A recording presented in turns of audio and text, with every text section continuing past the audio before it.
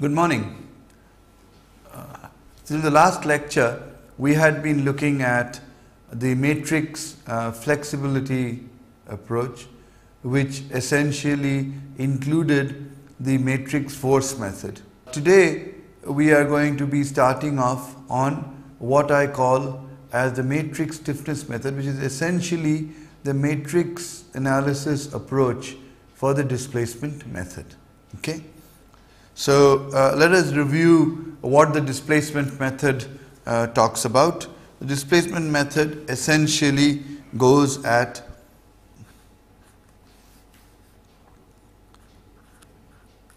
define degrees of freedom. Okay, that is done very easily. Then next approach is the member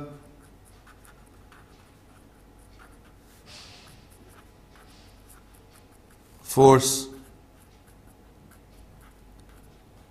deformation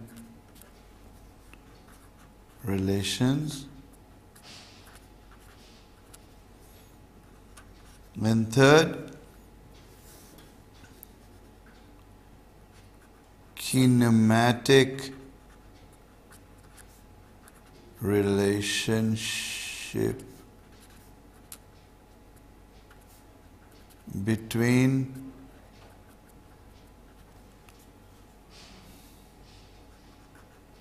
member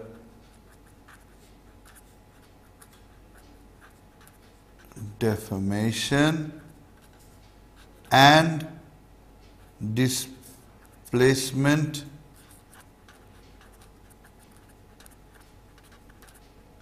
corresponding to degrees of freedom. 4 is the virtual displacement principle to relate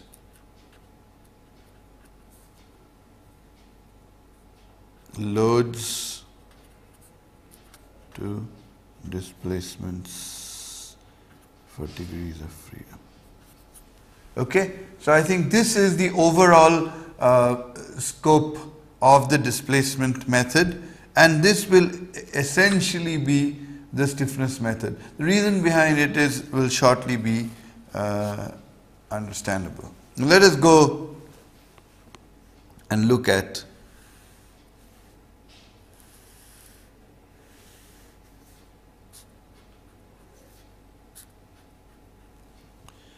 okay, here let me call this member 1, member 2, member 3. This is just illustrative example, okay? And let's say that you have this and you have this loads. I'm not putting down right now what the loads are, etc. We are just looking at it in defining the entire problem, okay? So how many degrees of freedom do you have in this particular case? Assuming axial rigidity, we know that you have 3 degrees of freedom. So we'll call that R1, R2, R3. These are the degrees of freedom, right? So therefore, I can say that the R vector is equal to R1, R2, R3. In the matrix method, everything is either a vector or a matrix. Okay, so therefore I'm writing down the displacement vector corresponding to the degrees of freedom in this way. Okay, so that's my degrees of freedom. Next step is to relate the member force deformation relations. And what are those? If you look at the slope deflection equations and I write the slope deflection equations down, we will see that this, and I'm writing it using the rotations from the chord. Okay, so in that case I do not have EI, so it's going to be 4 EI by L theta AB. This is from the chord to the tangent plus 2EI by L theta BA plus fixed end moment AB.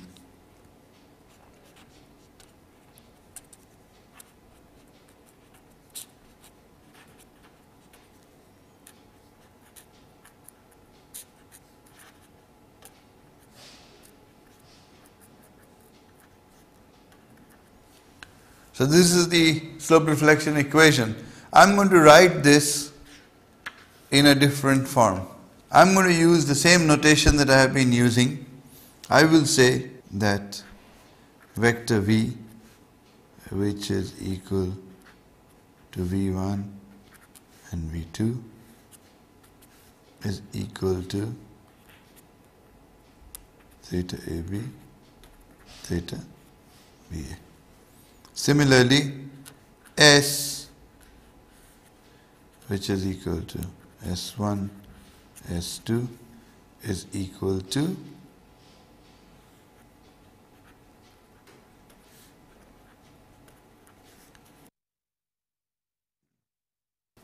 if I write them in this fashion, you will see that I can write S1, S2 as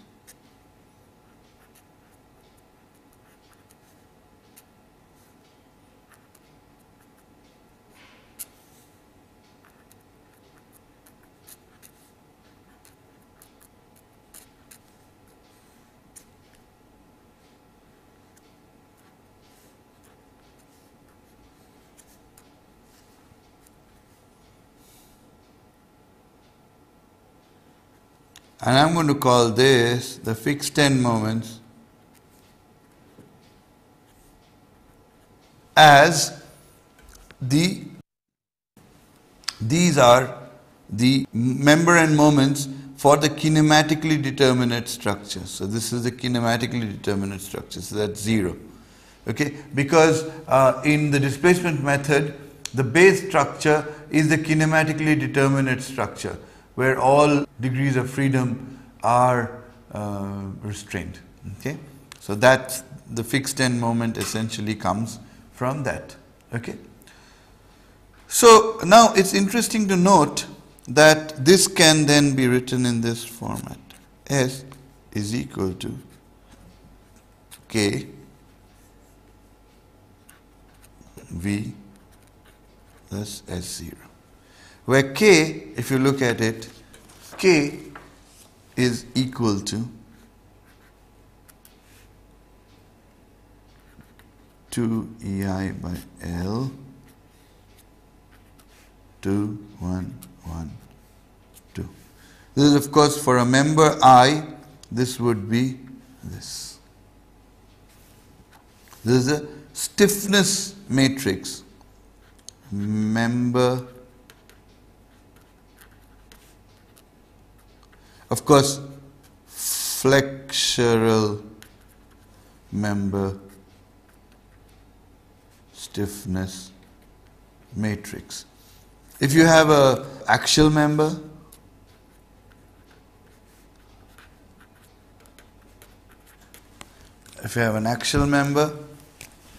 then you will see that Ki is equal to EAI upon Li. The interesting point to note is that Ki is an inverse of the flexibility matrix. You will see that that is true for the flexural member as well as the, for this it's obvious because the invert of this is L upon EA, which you already know. For this you just need to invert it 2 by 2. But this is actually the way we had set up the slope deflection equations anyway, if you remember right at the beginning. So there's nothing new in this.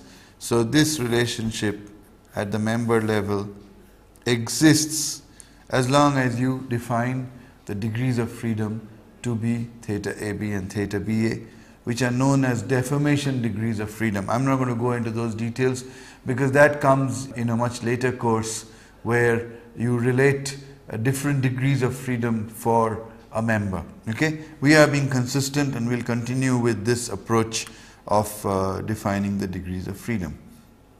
Okay, so essentially what we have done is that once you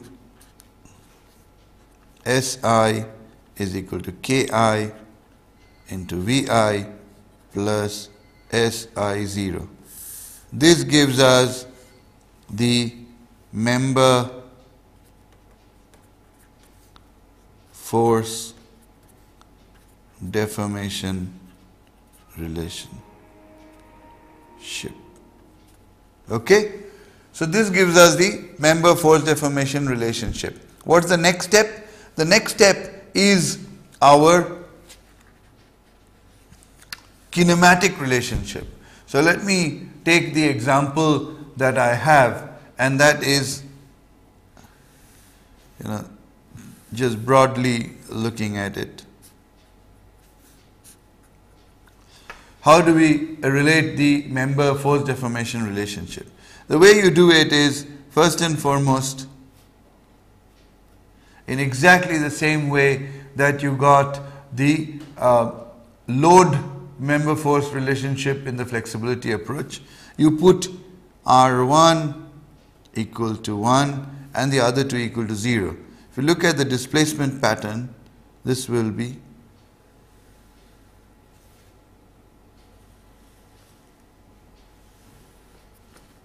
one, one. So if we look at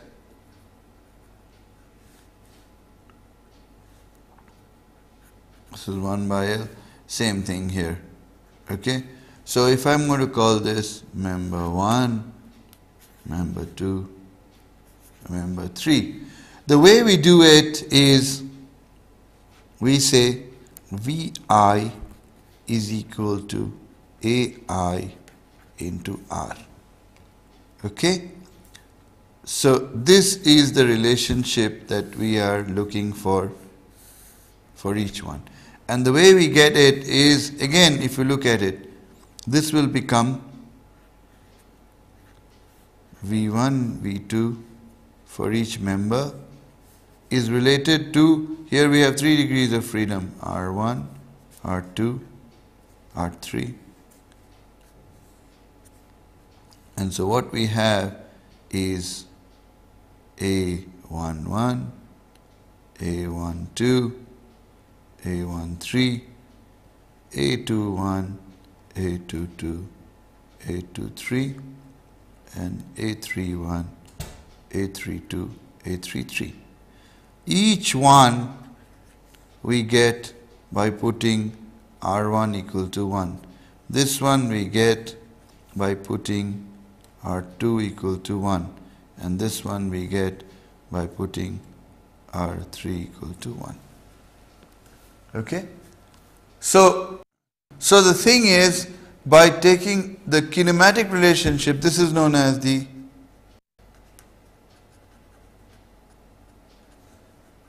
kinematic relation.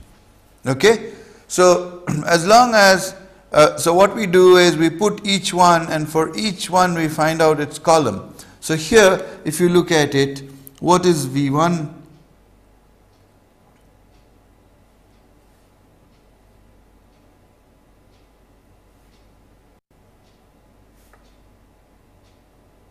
Sorry, it's just A21 because there's just, this is a 3 by 1, this has to be a 2 by 3, so you get this to be 2 by 1. So you get A11 and A21. So let me find out A11 and A21 for the first one. What is it? Well, from the chord to the tangent, so that's positive 1 over L. A21 from the chord to this thing anti-clockwise, positive 1 by L. What is A11, A21 of 2? 0, 0. And what is a 1, 1, a 2, 1 of 3? You will see again from the chord to the tangent, it becomes 1 upon L, 1 upon L. So we've got the first column. Okay, for the next column, what do we need to do? Well, put R2 equal to 1.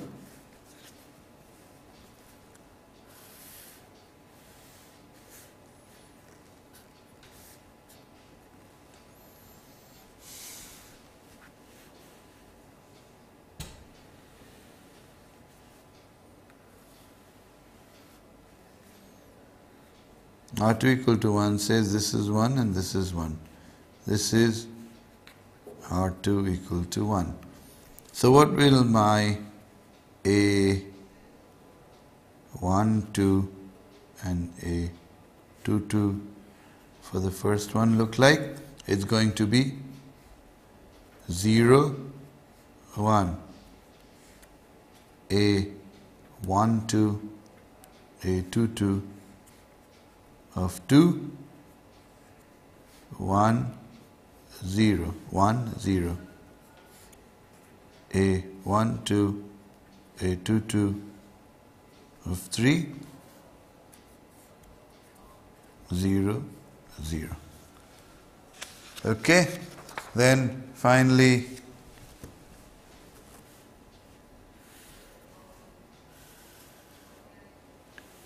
put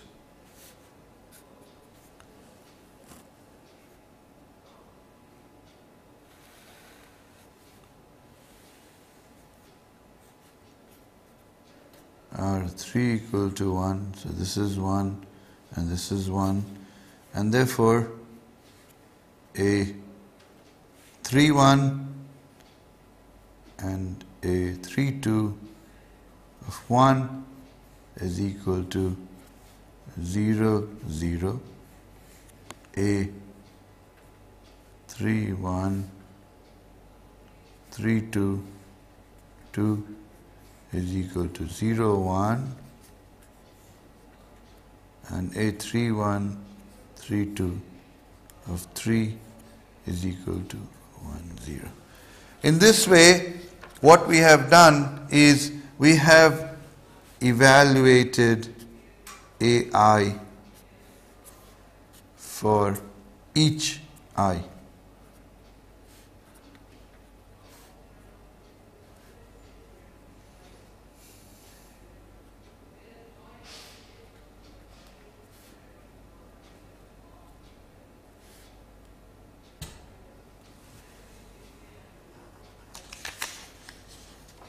I made a mistake here. This is 1, 3, 2, 3. 1, 3, 2, 3. 1, 3, 2, 3. The first one relates to the degrees of freedom of the member, and the last one refers to the degrees of freedom at the global level. Okay? So this is 2, 3. First one, member level. Second one,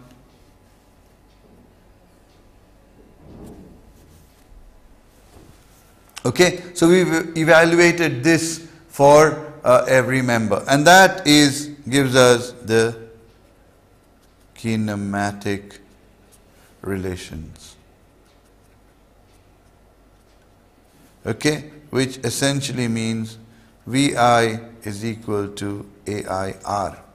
So if we now put this into our entire equation by substituting, we get SI is equal to KI AIR plus SI0. SI0 being the fixed end moments. Okay. So now this is incorporating the kinematic relationship into the member force deformation relationship. So you get the member forces in terms of the this thing. Okay. Now the next step. the next step is virtual work. Okay. And in virtual work, what do? You use the principle of virtual displacement to relate. Use principle of virtual displacement to relate R and SI. See, this relationship would typically be a kind of an equilibrium relation. Okay, and the principle of virtual displacement actually replaces the equilibrium relation. Okay, so how do we do it? Well, what we do is we actually apply a virtual displacement pattern, okay, which arbitrary virtual displacement pattern, which can be given in this fashion. Okay, the virtual displacement pattern is given in this manner. Okay, so this is a virtual displacement pattern, right? Then the external virtual work is going to be equal to what? You will see that this is equal to the work done. If you look at this, this is nothing but saying that this is nothing but summation Ri. This is basically force into the displacement corresponding to it. Okay, this I am writing it in matrix form in this manner. This is all I am doing. The displacement corresponding to each degree of freedom multiplied by the load corresponding to that degree of freedom. And this can be written in exactly this form. Okay, so therefore the external virtual work is virtual displacement into real loads. Okay, what will be the internal virtual work done? The internal virtual work, you will see, will be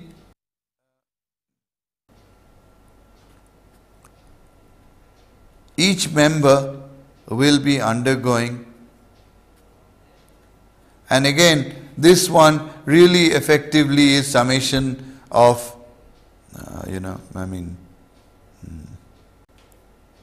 so this is summed up over all the members. I is a member. Okay, so this is the internal force. Now the question here is that how is this related to this?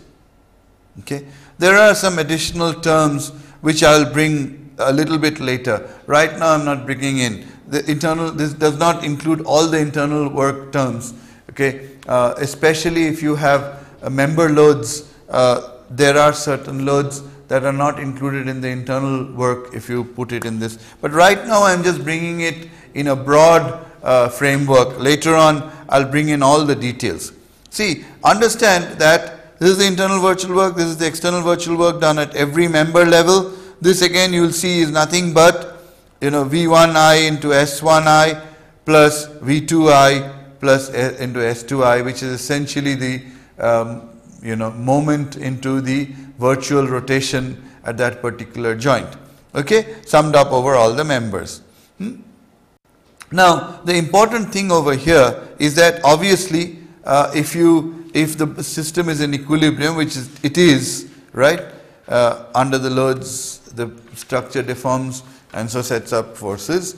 What happens is the virtual work principle says VWI is equal to VWE. Okay. Now since VWI is equal to VWE, it stands to reason that this into this is equal to summation over I into this. But this does not help us, because this is something else. But can we relate the virtual rotations at the member levels from the displacement? Sure we can. We already know that VI is equal to AIR. This is of course when we have real, but whether we have a real displacement or a virtual displacement doesn't matter. So this is also equally valid, okay, that the virtual rotations are given in terms of the arbitrary virtual displacement in terms of the kinematic relationship. The kinematic relationship remains the same whether the displacements are real or virtual, okay, because the boundary conditions are exactly the same. So we exactly go through the entire steps all over again. So therefore, if you look at it, this implies that VI transpose is equal to R transpose AI transpose. Now, how we got from here to here is basically matrix algebra. When you take transpose, you interchange the order. You can go back to any matrix algebra book to understand this. Okay, now this relationship we're going to incorporate in this. So ultimately then this becomes what? R transpose R, okay, summation over all the members, R transpose AI into SI. Now this does not depend on I, so I can actually rewrite this as R transpose summation AI transpose SI. Okay, and therefore what we ultimately have is that the virtual work equation lands up being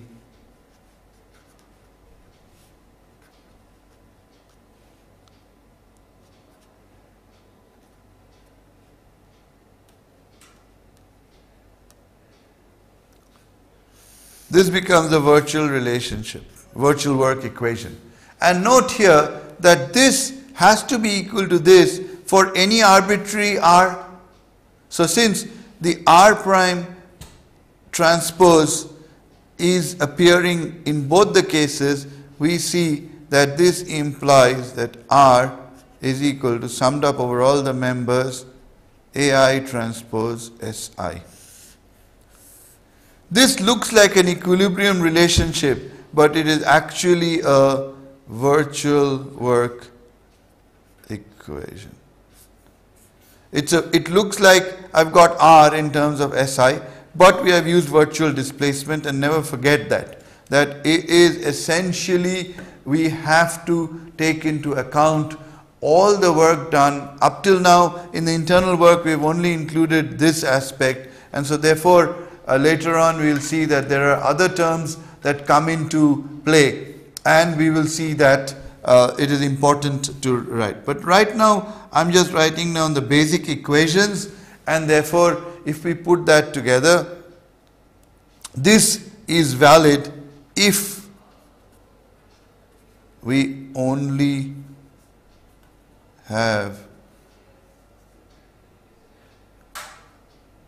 loads that do not have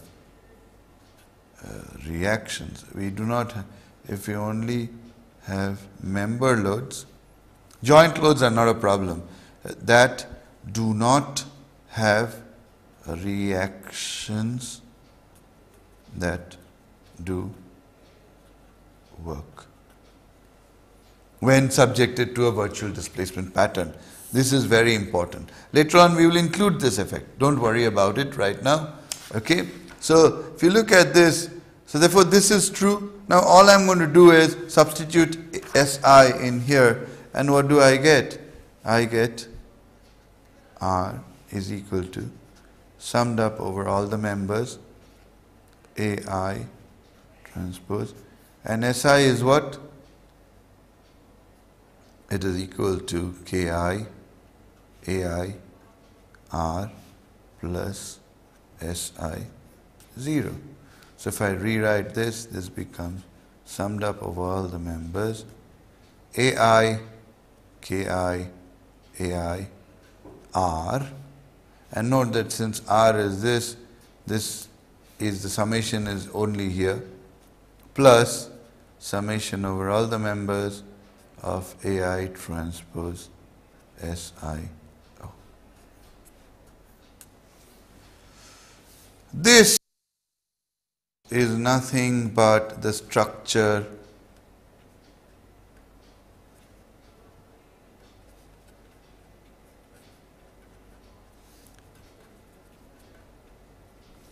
and therefore R looks like K R plus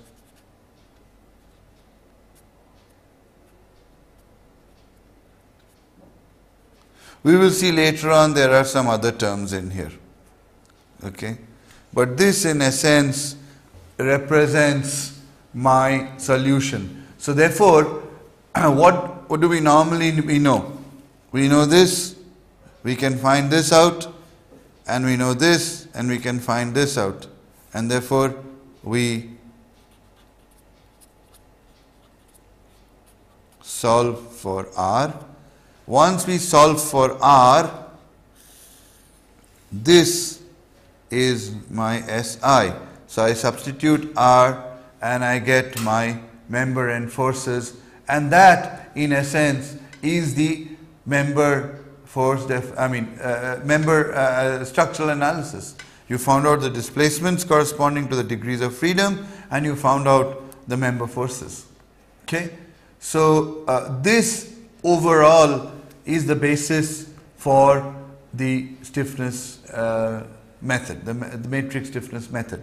Now I am going to spend quite a few lectures because there are certain issues which I have not, I say, I put one dot dot dot, and this dot dot dot includes some terms which come in under specific conditions. Okay. Now what I'm going to do for the rest of the time in today's lecture is actually take a simple problem and illustrate the methods that we have done. I'm going to solve a lot of problems using the stiffness method because you will understand why.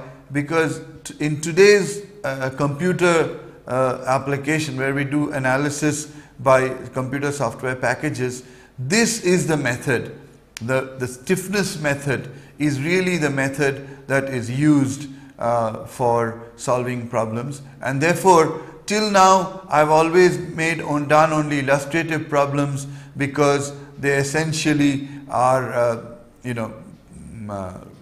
methods that are useful, but in this particular method, since this method is the one that's used the most in today's world, I'm going to solve a lot of problems. So I shall start off by looking at simple problems and then get more and more complicated till we have tackled all kinds of problems which you can come up with. We are going to look at first structures with joint loads, then we are going to look at structures with member loads, then we are going to look at structures where the members are not only subjected to loads but also to temperature.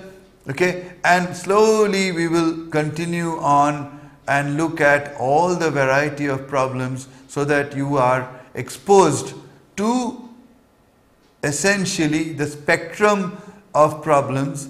Of course, one of the things that you have to appreciate is that since I'll be doing everything by hand, I'm only going to use at the most 1 or 2 degrees of freedom in a structure. Okay, so let us start off by looking at some simple problems and then go on from there. Okay, so let me take one of the problems that has been the that I have been looking at thematically for a long time.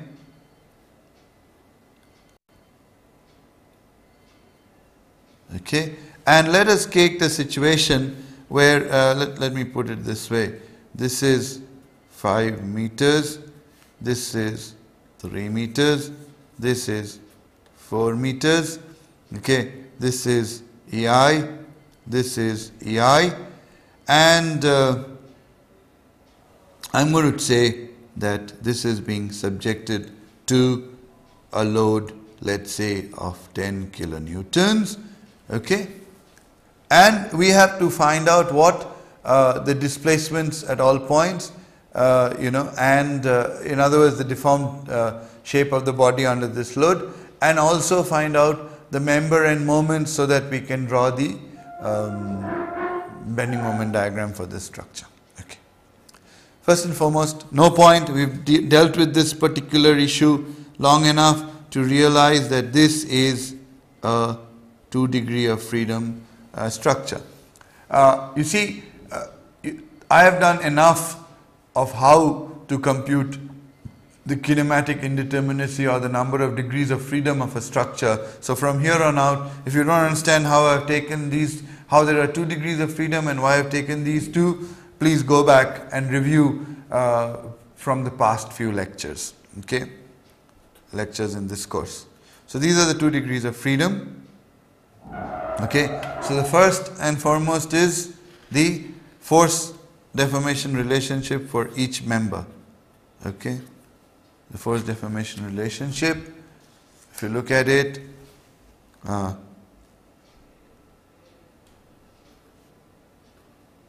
both SI are equal to KI into VI.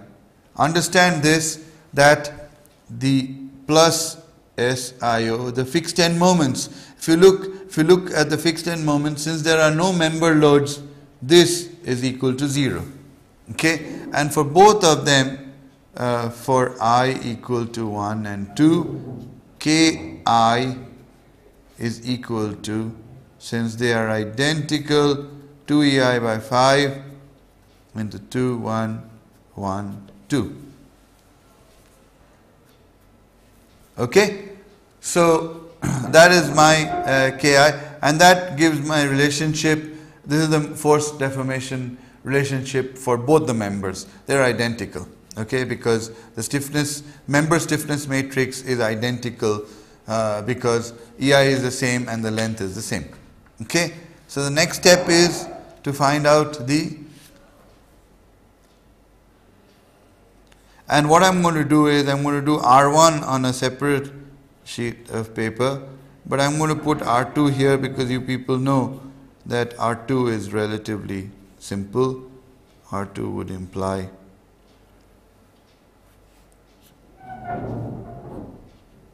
this, and therefore if you look at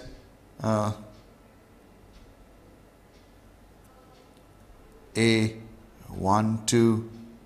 A22 of 1, it's going to be equal to 0, 0, 1. And A12 and A22 of 2 is equal to, this is my V1, that is theta BC, so that's going to be equal to 1. Theta CB is my V2, so this is equal to this. Okay. So the next step is, we've already, this is the force deformation relationship, this is the force deformation relationship, and this is the kinematic relationships. So we're looking through them reasonably fast.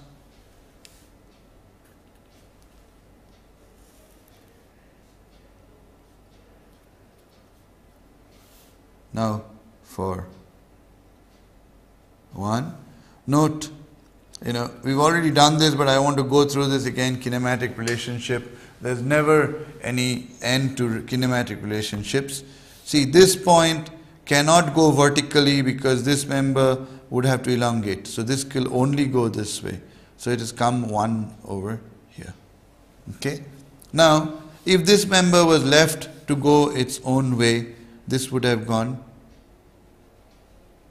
exactly the same, 1 here. But you see, it cannot, right? So now it has to move, it is going to be moving along this line. Okay, so now it has to move perpendicular to it, so that this is the point where C is. So now for this one, and what is this? Well, let's look at it.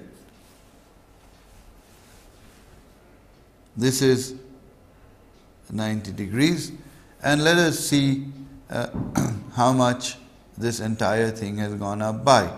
Okay, so this one, if you look at it, is going to be, how are we going to determine this? See, what we have to determine is that if this is 1, okay, how much is this going to be equal to? So let us look at that. This we don't know. This we know is 1, and this we have to find out. Okay, this is this one. Let's look at it. What kind of relationship? Since this is theta is tan inverse of 3 by 4. Okay, so if this is this theta, then this is the theta. So that means that this is 3, this is 4. So this is going to be 4 by 3, and this is going to be 5 by 3. Okay, so now we know that this is 5 by 3, and what will the displacement pattern look like? The displacement pattern will look like this.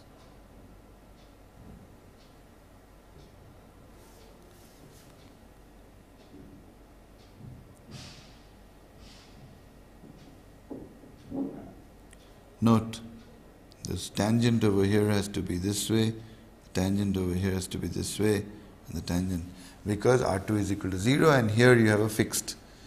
So therefore, once you have that, and the tangent over here of course has to be this way, this becomes, the chord is this, the chord is this.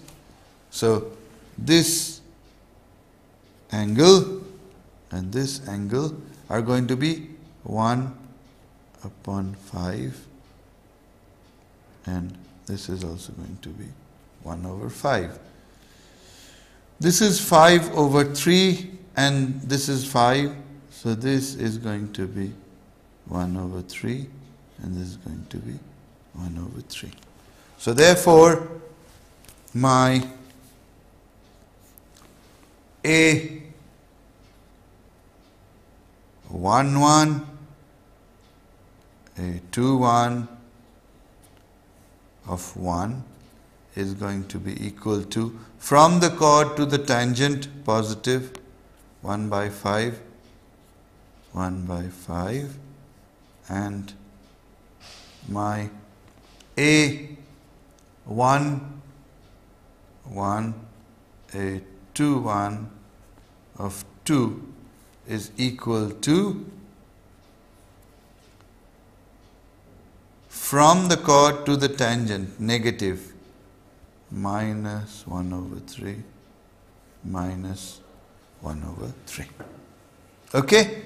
So having got that, now we can put that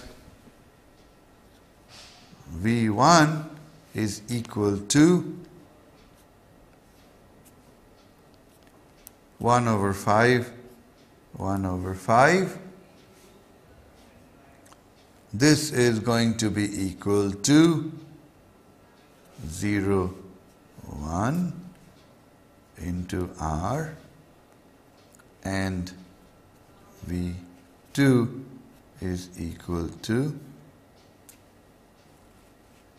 minus 1 by 3 minus 0, 1 R. So you've got the kinematic relations.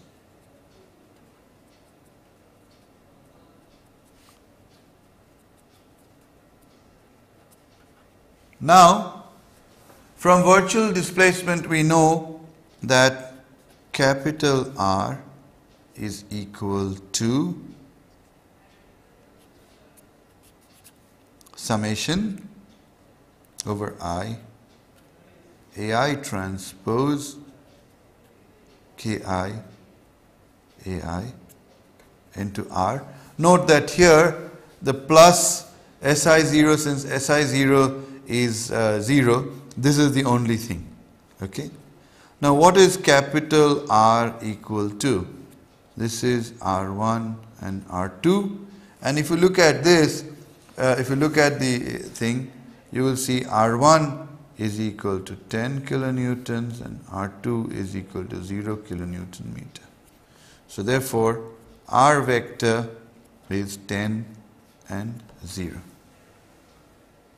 Okay, so now this is my A1 vector, this is my A2 vector. So all I need to do is just go through the steps, and let us go through these steps. I mean, it's instructive to go through the steps. I'm going to see what AI transpose Ki AI R. Okay, this if you look at it, this part can be actually written as the contribution of the ith member to the structure stiffness matrix.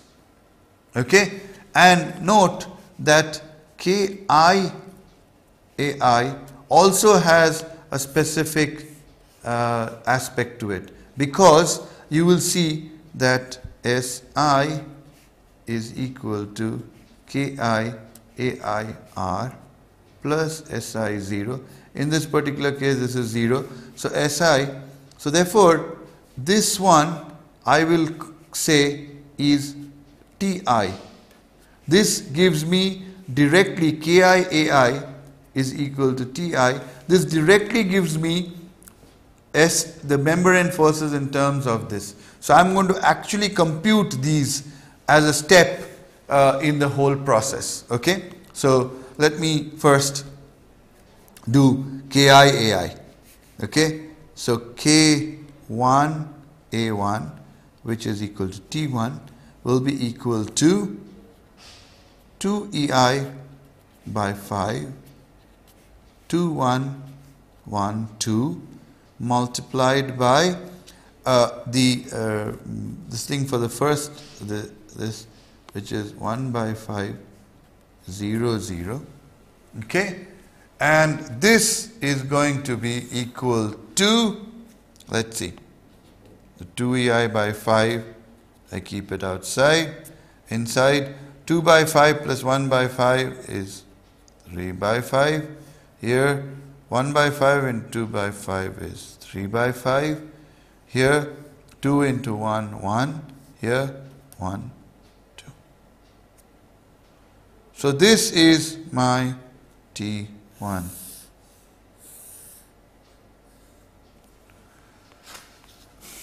Now next I am going to compute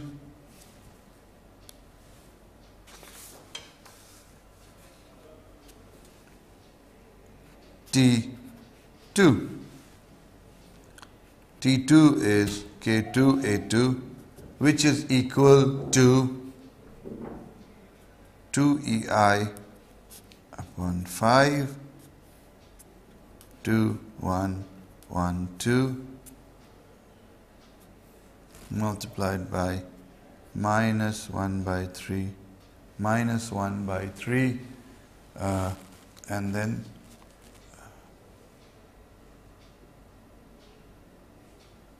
one 0.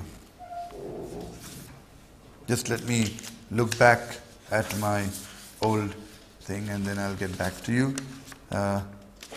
It is 1 0. Yes, 1 0. Okay, so this is equal to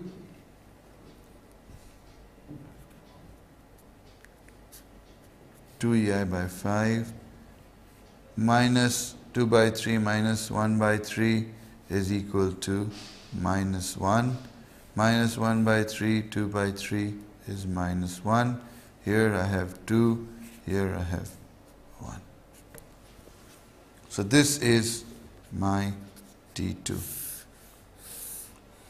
So next is computation is K1. which is essentially equal to A1 transpose T1.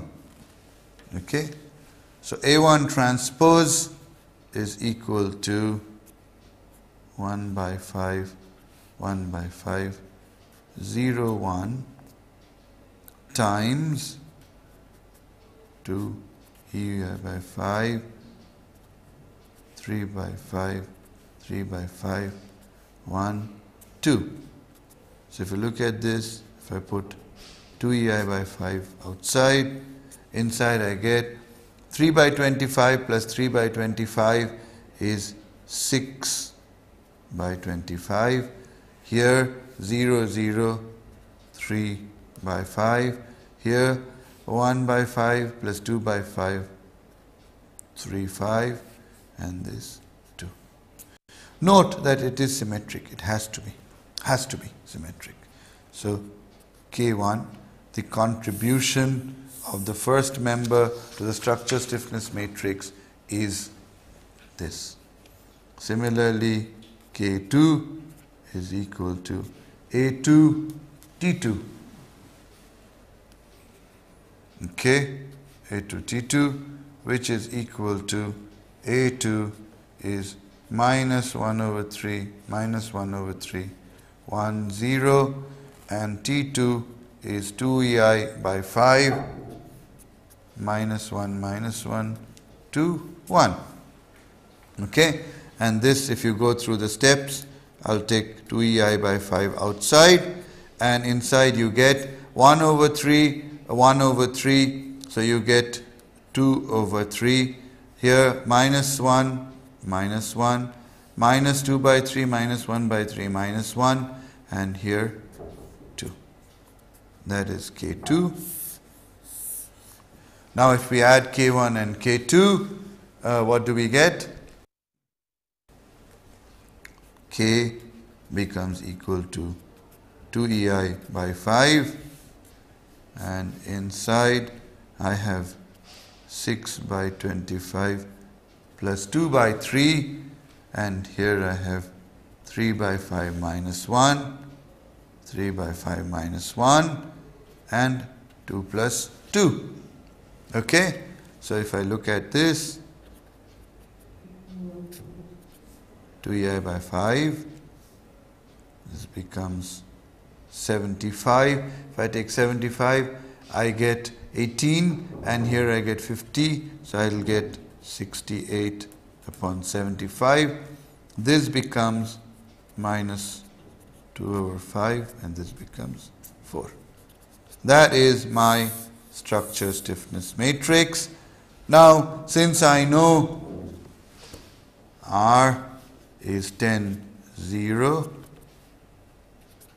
2 EI by 5, 68 by 75, minus 2 by 5, minus 2 by 5, 4 into R1, R2.